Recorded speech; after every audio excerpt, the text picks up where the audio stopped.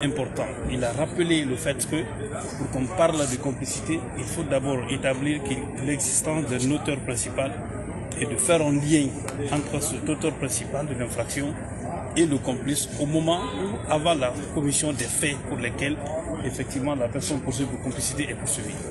À ce stade de la procédure, ni le ministère public, ni les avocats de la partie civile, au moins ceux de Toumba, n'ont pu démontrer que Dadis a donné des instructions à qui que ce soit. Il a rappelé que les militaires, l'armée, ce sont des ordres. Lorsqu'un chef d'État doit déployer l'armée sur un terrain bien précis, il y a un écrit, un acte qu'il signe. Et il le fait à travers, bien entendu, les différents officiers d'état-major, et ainsi de suite. Alors, est-ce qu'un seul acte a été produit au débat depuis le début de la procédure qui montre que le président Dadis a autorisé qui que ce soit d'aller au stade?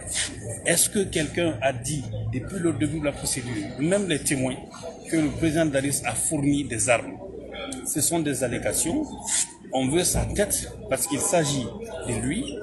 Et au cours de cette procédure-là, nous allons démontrer que le président Dadis n'est pour rien et que simplement il fait l'objet d'un acharnement, et nous allons le démontrer tout au long de la procédure. Est-ce que vous l'avez conseillé de ne pas répondre aux questions des avocats? Écoutez, nous avons en fait notre stratégie. Le président Dadis répondra aux questions qui sont en rapport avec les faits pour lesquels il est poursuivi. Il ne répondra pas des questions relatives à la prise du pouvoir parce qu'il n'est pas là pour ça. Il ne s'agit pas du procès du CNDD, il ne s'agit pas du procès de sa gouvernance.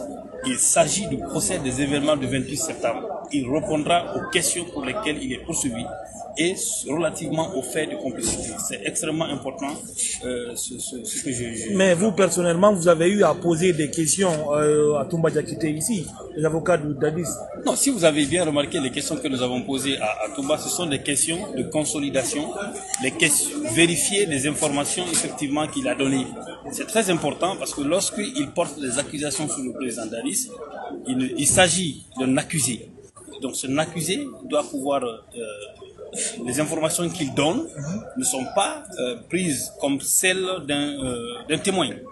Et donc, on doit savoir vérifier la crédibilité effectivement des informations qu'il a données. Et c'est pour ça que toutes les questions que nous, qui sommes avocats de Dadis, que nous lui avons posées, c'était pour orienter, pour vérifier est-ce que les informations qu'il donne concernant le président Dadis sont vérifiées ou pas. Malheureusement, il n'a pas pu démontrer la preuve d'une quelconque des informations.